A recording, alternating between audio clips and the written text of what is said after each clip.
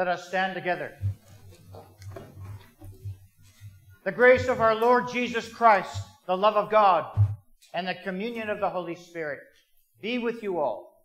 And also with you. The Lamb of God will be our shepherd. He will guide us to the water of life. This is the day the Lord has made. Let us rejoice and be glad in it. Let us share in the litany for Good Shepherd Sunday. O Christ, after your resurrection, you appeared to your disciples, you breathed on them, that they might receive the Holy Spirit. You gave joy and exaltation to the whole creation. Through your victory we pray to you. Hear us, Lord, Lord. O Christ, after your resurrection, you sent out your disciples to teach all nations and to baptize them in the name of the Father and of the Son and of the Holy Spirit. You promised to be with them and us until the end of the world. Through your victory, we pray to you. Hear us, Lord, Lord. O Christ, through your resurrection, you lifted us up and filled us with rejoicing. Through your salvation, you enrich us with your gifts, renew our lives, and fill our hearts with joy. Through your victory, we pray to you. Hear us, Lord, Lord. O Christ, you are the Good Shepherd who lays down his life for his sheep. To rich pastures you lead us. In dark valleys you are with us. You anoint us with oil and call us by name to your banquet. On the glorious day of your rising, we pray to you. Hear us, Lord, Lord. Save us, O Christ our Lord, in your goodness. Extend your mercy to all your people awaiting the resurrection, and have mercy on us. Hear us, Lord, Lord. O merciful God, shepherd of all, guide and keep us in your path of righteousness. Comfort us with your rod and staff of compassion. Anoint us with the oil of courage, that we may rightly offer our lives in love for you and all the desperate and needy. This we pray through Jesus Christ, who lives and reigns with you and the Holy Spirit, one God, now and forever. Amen.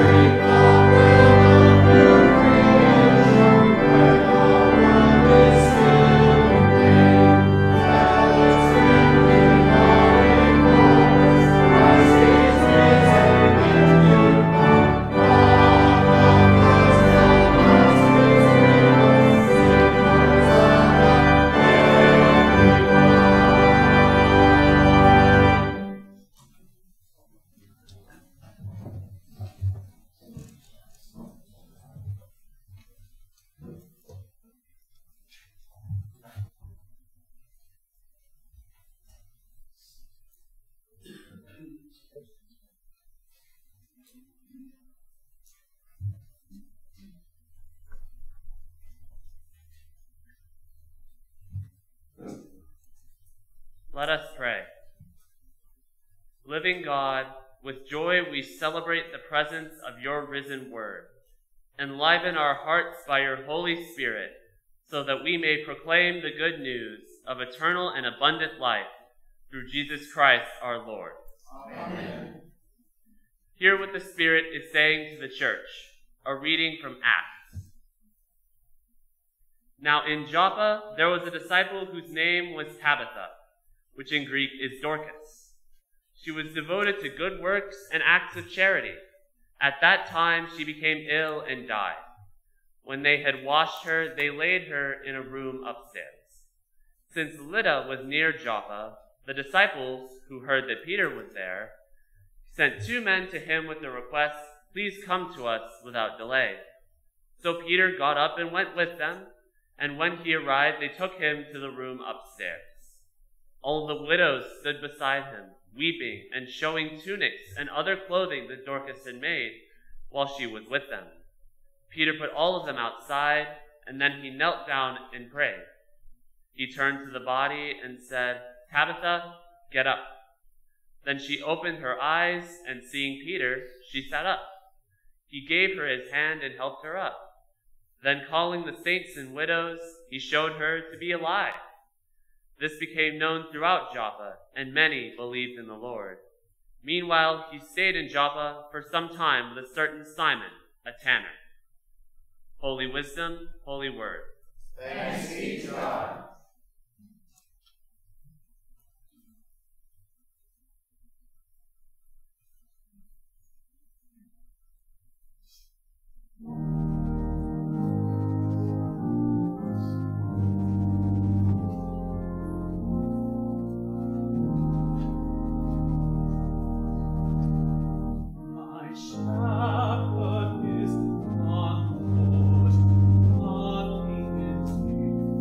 I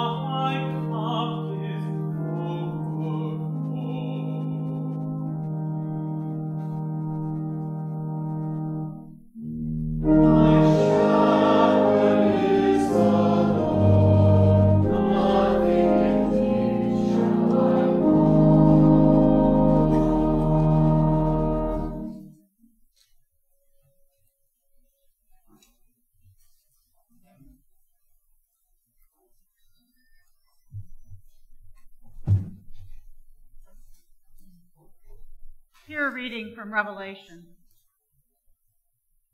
After this I looked, and there was a great multitude that no one could count, from every nation, from all tribes and peoples and languages, standing before the throne and before the Lamb, robed in white, with palm branches in their hands. They cried out in a loud voice, saying, "Salvation belongs to our God, who is seated on the throne, and to the Lamb." And all the angels stood around the throne and around the elders and the 4 living creatures, and they fell on their faces before the throne and worshiped God, singing, "Amen, blessing and glory and wisdom and thanksgiving and honor and power and might be to our God forever and ever. Amen." Then one of the elders addressed me, saying, "Who are these robed in white, and where have they come from?" I said to him, "Sir, you are the one who knows." Then he said to me, "These are they who have come out of the great ordeal. They have washed their robes and made them white in the blood of the Lamb. For this reason they are before the throne of God and worship him day and night within his temple. And the one who is seated on the throne will shelter them. They will hunger no more and thirst no more. The sun will not strike them, nor any scorching heat. For the Lamb at the center of the throne will be their shepherd, and he will guide them to springs of the water of life, and God will wipe away the tears from their eyes." Holy wisdom, holy word. Thanks be to God.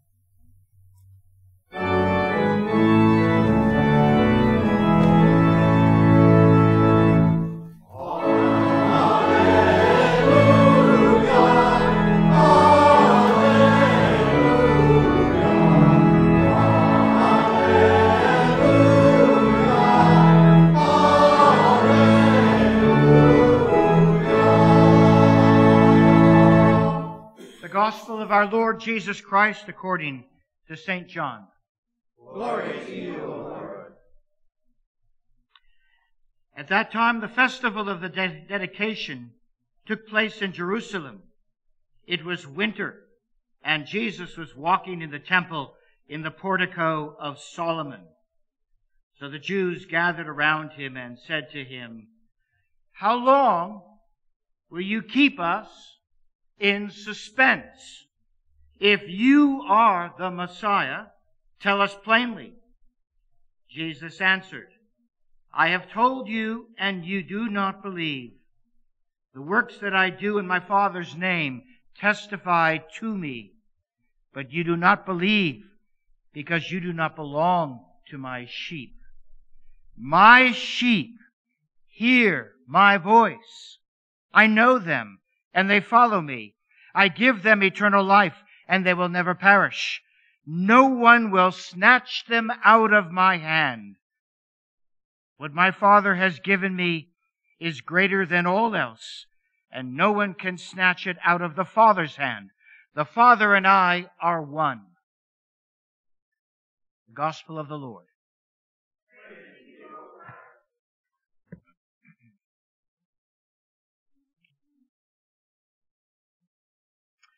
For many, many months, these Walking Wet youth and their sponsors have explored what it means to follow Jesus.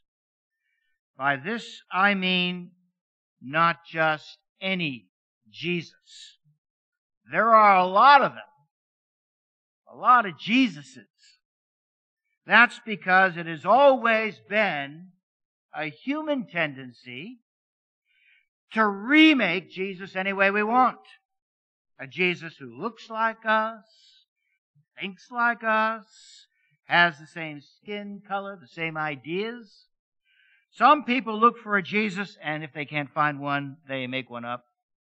A Jesus who loves us more than He loves particular kinds of people we don't want living near us. I think it's necessary to call out a fake Jesus when we see one. But we must always have enough humility to remember that we ourselves are not immune to shaping Jesus to fit our comfort zones, like a lump of Play-Doh. The good news is that WPPC doesn't use Play-Doh. Now, we're not perfect. But we work hard, I think, so that no comfort zone Jesus is being followed here. How do I know? Well, we have a spiritual TSA. Got a few smiles. A security check that makes it much harder for an imposter Jesus to sneak in and substitute for the real one. The TSA security check I'm thinking about is the gospel. All of it. All four of them. Which the discipline of the 3-year lectionary cycle gives us. The benefit of having 4 gospels rather than just one is that Jesus can't be pinned to anyone's single point of view. No one, not even Matthew, Mark, Luke, and John, can ever say, "I've got this Jesus figured out." There's always more to Jesus than we think we know and have yet discovered. As our spiritual TSA security check, the 4 Gospels together help us recognize a multidimensional Jesus, not only alive in the Bible, but alive in the everyday of our world. Look at all the ways of looking at Jesus we have in just John's Gospel. Jesus is the Good Shepherd. But John also presents Jesus as the bread of life, the light of the world, the resurrection and the life, the true vine, and the living water who quenches our... What this means is that you and I, from the youngest, and it's got to be you, Maren, to the oldest, and we'll gloss that over, are always, catch this now, we are always, whatever our age, coming to know Jesus. And as this happens, we come to know who Jesus calls us to be in Him. Discerning who we are called to be is the hard work of every disciple, and it requires listening. We must listen for the shepherd's voice, to the shepherd's voice. In the process of such listening, I found, we will always be amazed how often we discover that what we thought we knew about Jesus was actually something about us that we projected onto Jesus.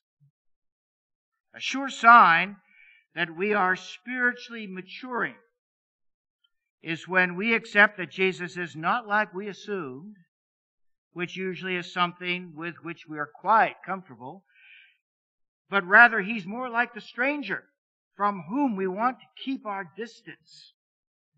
Such discoveries like this frequently happen to those who listen. When they do, they are moments of grace, saving us from making Jesus in our own image. That kind of Jesus can't save anyone. Listening is the first sign of belonging to the shepherd. What we read today, of being one of the shepherd's sheep. This Sunday puts before us once again the truth of Jesus as the good shepherd who gives His life for the sheep. And that gift has another name.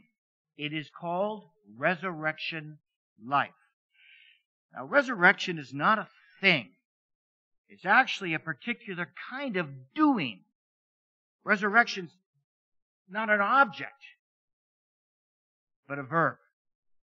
It is not something done to us, but something we live out.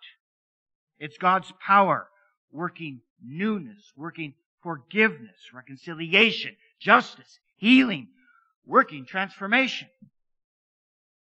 In today's scriptures, we get a picture of what resurrection looks like.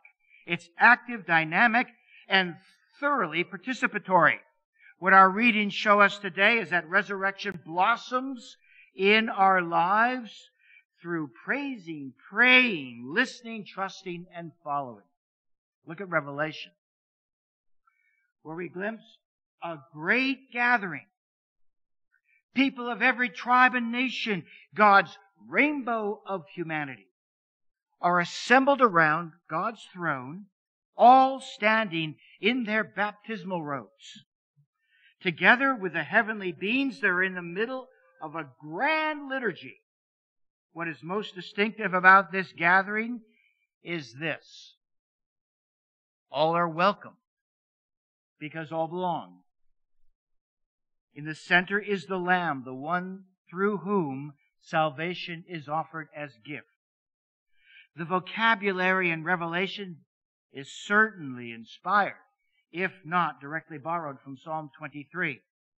Jesus is both the Lamb and the Shepherd, who guides the thirsty to the spring of the water of life. Did you notice what happens beside the life-giving waters? God wipes tears away. A disciple's life will have times of tears.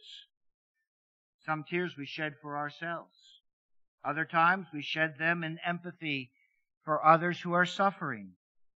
What God promises is that God will be with us in our pain, drying our tears.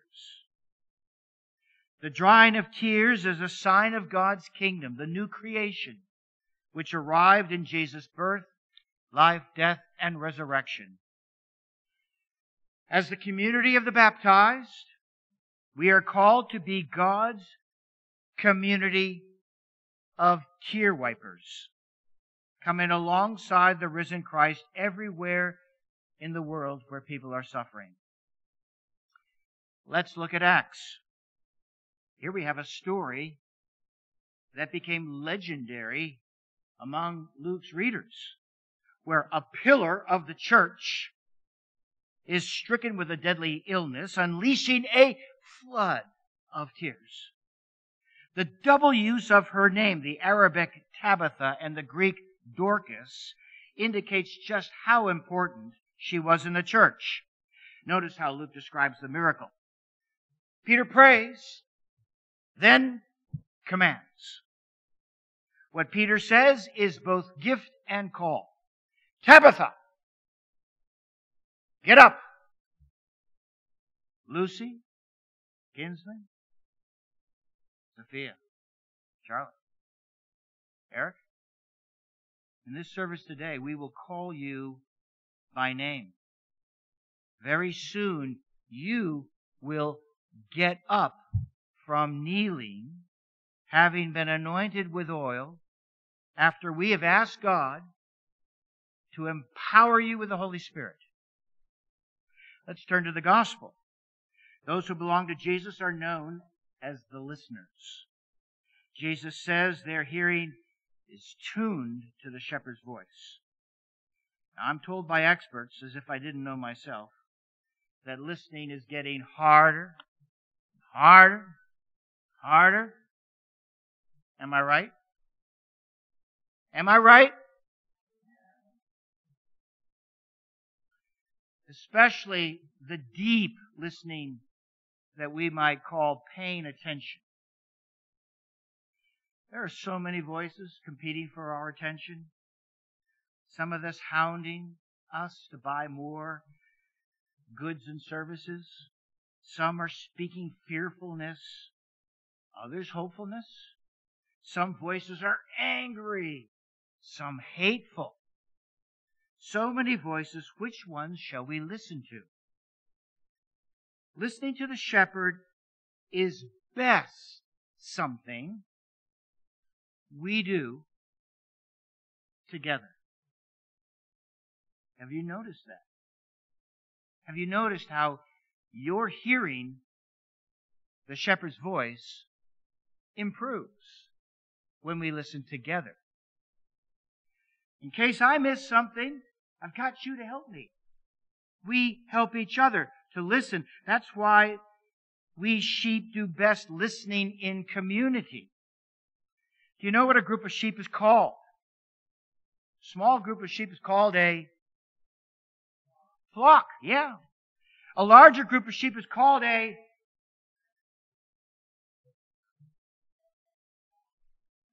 think mafia. It's not called it's called a mob. Did you know that? A large group of sheep is called, I looked it up, but Wikipedia's got to be right. A large group of sheep is called a mob. Or, another word, is a band. Sometimes a large group is called a herd, drawn from the name shepherd, who herds the sheep. So West Plano is such a flock, mob, band. We are a band of the baptized. West Plano is a community of listeners who belong to the shepherd, who know his voice. Now, belonging is not an achievement, as if it's something we could earn or deserve. You know, let me tell you something. If you didn't know it already, sheep never have to try out to be part of the flock. They belong by virtue of who and what they are. So also with us. We are gifted with belonging. Belonging never changes throughout our lives. Did you catch what Jesus said to those he's speaking to this morning? He says, no one can snatch them out of my hand. What can change, however, is our sense of that belonging. Do you know what helps most? our sense of belonging to stay strong. It's being a keen listener, especially in the midst of storms and the struggles of life. St. Benedict says to his community that we should cultivate an ear in the heart. An ear in the heart. So, kinsmen, Lucy, Sophia, Eric, and Charles, I charge you as I charge all of West Plano, listen to the shepherd with the ear in your heart, calling you by name, leading you on whatever path he guides. Though that path sometimes means ventures of which we cannot see the ending, by paths as yet untrodden, know that the shepherd is leading us and his love supporting us. Thanks be to God.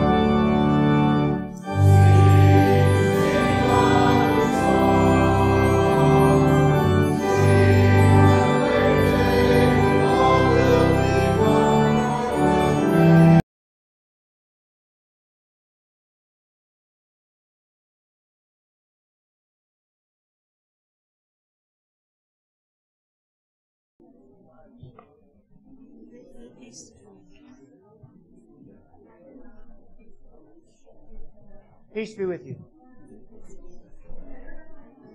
Peace be with you, Drew. Got guys? Peace be with you. Peace be with you.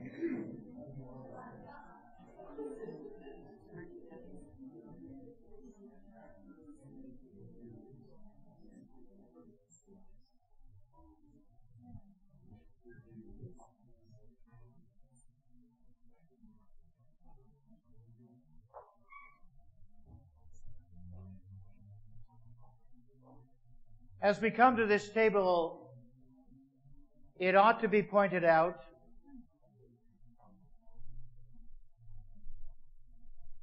and we need one. We need one. Wait. Linda, would you come and hide? Well, are you gonna?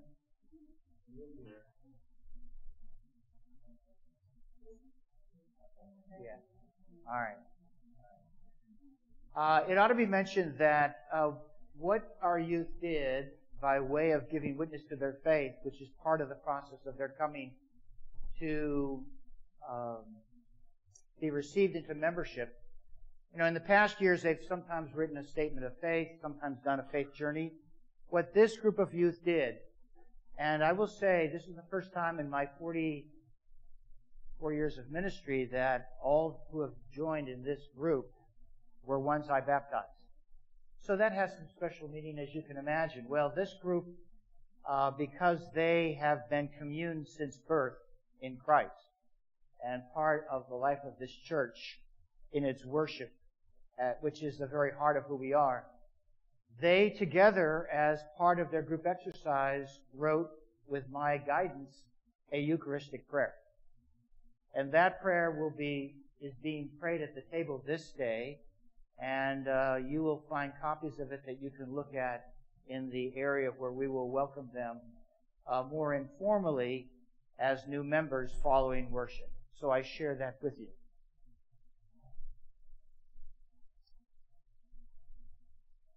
Oh, taste and see that the Lord is good. Happy are all who find refuge in God. The Lord be with you. And also with you. Lift up your hearts. We lift them towards the Lord. Let us give thanks to the Lord our God. It is right to give our thanks and praise. Holy God, generous Creator and lover of humankind, we praise you for bringing the world into being, for fertile soil, nourished with the waters of life, providing a home for all creatures. When evil put your handiwork under the shadow of death, you cleansed the earth with the waters of the flood, renewing it as a blessing for all to share. When oppression threatened the life of Israel, you parted a path through the waters of the sea, delivering a suffering people from bondage to freedom. Rejoicing in your saving goodness throughout history, we join our voices with the choirs of angels and the faithful of every time and place who forever sing to the glory of your name.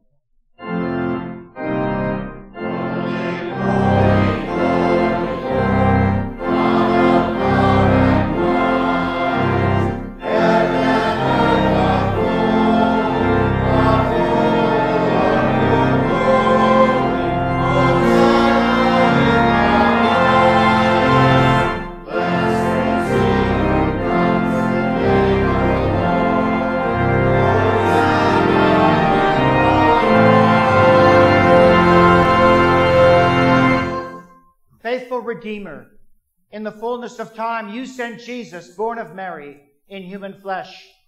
Baptized by John, he answered your call, giving his life to all in need. Your love is never failing. Praise to you for quenching our thirst. Beside the lake, Jesus invited ordinary folk to join him in your mission. When storms threatened chaos, he said, "Peace, be still." To those whose hearts thundered with fear, he said, "Come to me, and I will give you rest." Your love is never failing. Praise to you for quenching our thirst. Jesus welcomed all at his generous table, eating and drinking his forgiveness and love, a sign that every life matters, red and yellow, black, brown, white. He is our good shepherd, who calls us by name and leads us to green pastures and still waters. Your love is never failing. Praise to you for quenching our thirst. We give you thanks that in the night in which he was betrayed, our Lord Jesus gathered with those who loved him. He took bread and gave thanks, broke it, and gave it to his disciples, saying, "Take and eat. This is my body given for you. Do this for the remembrance of me." Again after supper, he took the cup, gave thanks, and gave it for all to drink, saying, "This cup is a new covenant in my blood, shed for you and for all people for the forgiveness of sin. Do this for the remembrance of me." With thanksgiving, we take this bread and this cup and proclaim the death and resurrection of our Lord. Great is the mystery of faith. Christ has died. Christ is risen. Christ will come again. Send us your Holy Spirit, O God. Make this meal a communion with the risen Christ, the bread of his justice, the wine of his mercy, that we may be one with him and one with all the baptized in every time and place. Your love is never failing. Praise to you for quenching our thirst. Strengthen us as a servant community, proclaiming your good news of Jubilee, so that this suffering world will be made whole and all humanity reconciled as one. You show us a vision of the tree of life with fruits for all and leaves that heal the nations. Grant to us such life, empowering us as faithful disciples until your eternal purpose comes to fulfillment and we feast at your table in glory. We praise you, eternal God, through Christ, your word made flesh, in the Holy and life-giving Spirit, now and forever.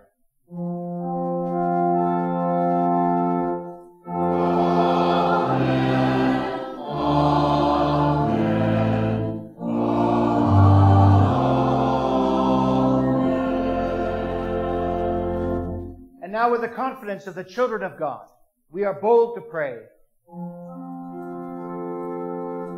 Our Father in heaven, hallowed be your name.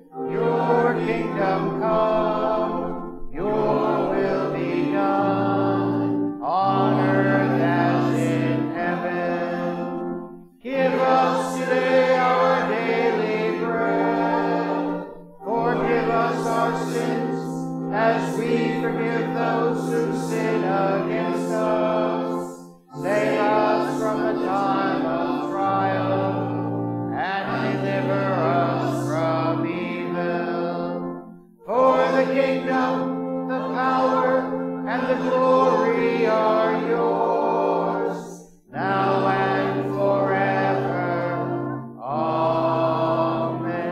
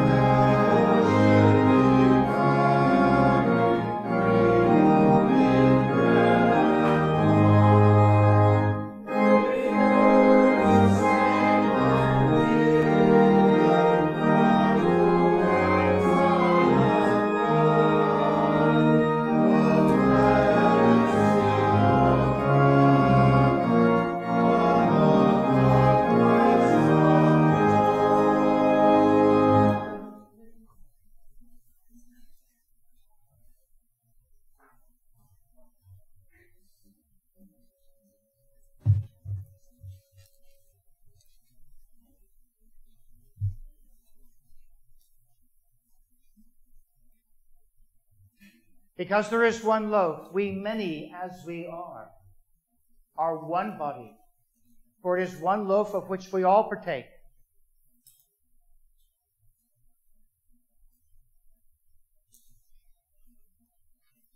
When we break the bread, is it not a sharing in the body of Christ?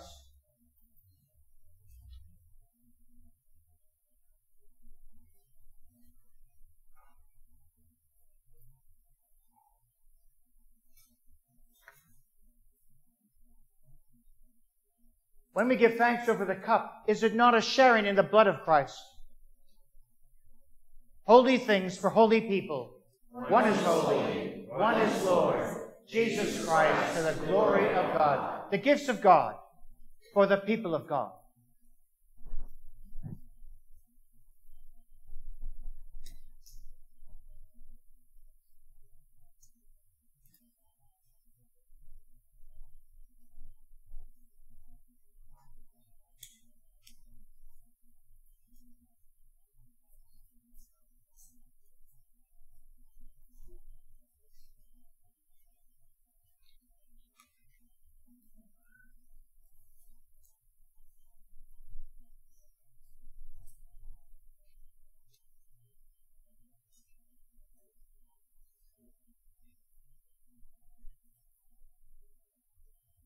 Come, all is ready. The body of Christ, bread of heaven. The body of Christ, bread of heaven. The body of Christ, bread of heaven. The body of Christ, bread of heaven. The body of Christ, bread of heaven.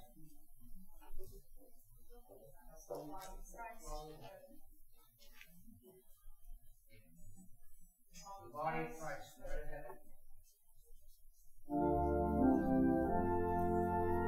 The body of Christ, bread of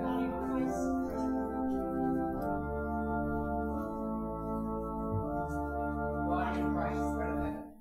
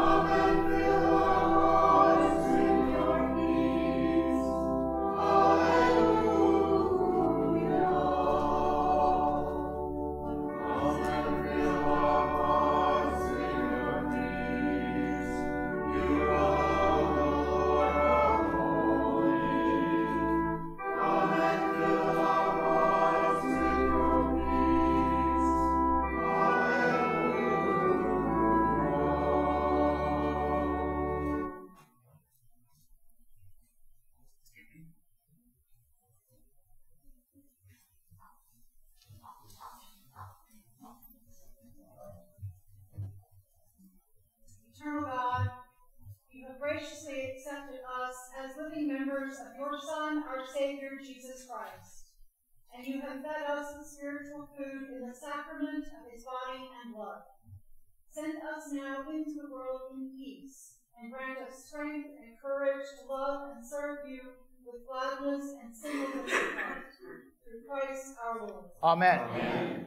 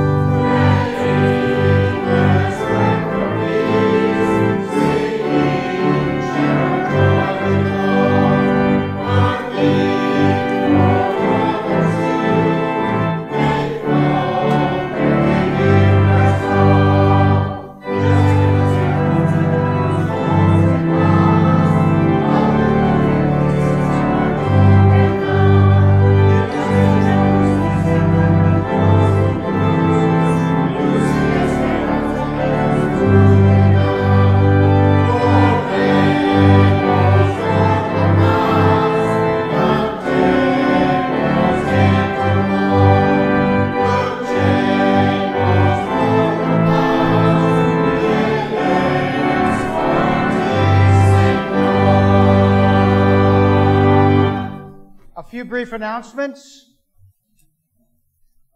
The session has called a congregational meeting for Sunday, May 29, to fulfill the Book of Order requirement that the congregation dissolve its pastoral relationship with its pastor prior to his retirement. This meeting will take place immediately upon the close of the morning worship service. Next Saturday, Grace Presbyterian is meeting and will approve my retirement, and I've also been asked to say a few words. So it will be a few words.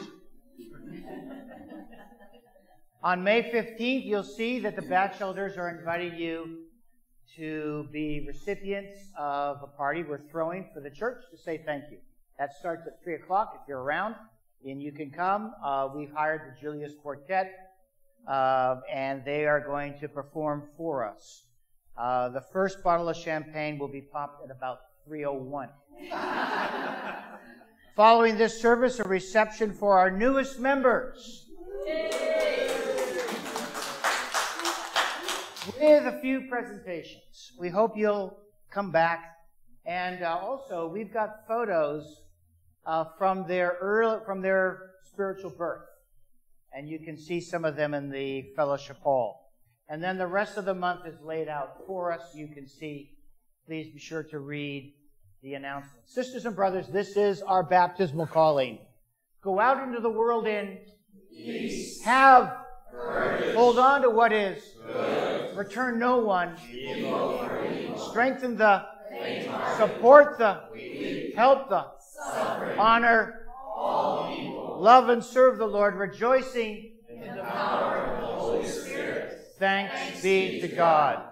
Sisters and brothers, Holy Eternal Majesty, Holy Incarnate Word, Holy Abiding Spirit, one God, bless you now and forever. Amen. Song is singing. I apologize. Somehow I missed that and thought it had been overlooked. And Lord, bid your servant Go in peace, your word is now fulfilled. These eyes have seen salvation's dawn, this child so long foretold. This is the Savior of the world, the Gentiles' promised light. God's glory dwelling in our midst, the joy of Israel. Go in peace. Remember the poor. Christ is with you. Thanks be to God.